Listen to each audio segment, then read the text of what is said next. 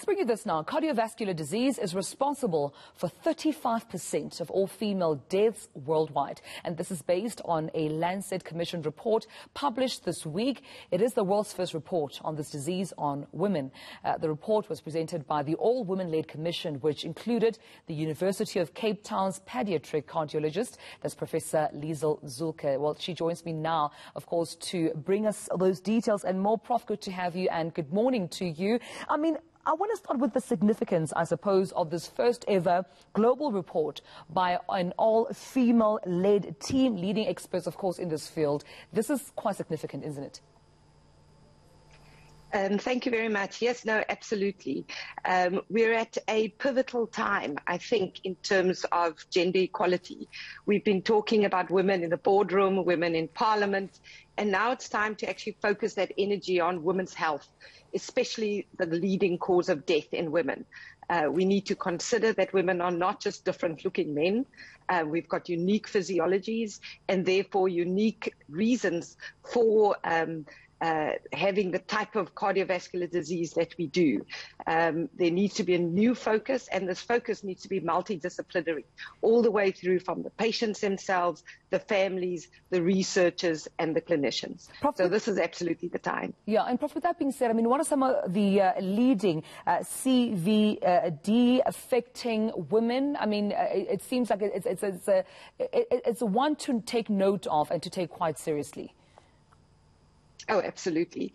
I think people are aware of some of the cardiovascular diseases that affect women. For example, coronary artery disease. But coronary artery disease has different manifestations in women. They present differently. Different parts of the coronary arteries are affected, so they look different, and therefore they're not recognized. Equally, heart failure. There are different types of heart failure, and then there are very specific types of diseases. For example, peripartum cardiomyopathy, which is heart failure associated with pregnancy. This is, of course, something that is unique to women, and it simply does not get the recognition that it deserves. Yeah, and that means that there needs to be solutions and interventions to this, right? It can't stay the same. And it seems this report, Prof, suggests that what are some of the recommendations in addressing the inequalities in diagnosis, but also when we, look at the treatment as well as prevention to reduce CVD? Yes, it speaks about integrated pathways. So, for example, we know women often present at women's health. We don't add in messages there that relate to cardiovascular disease. So that's a very important avenue to be able to do that.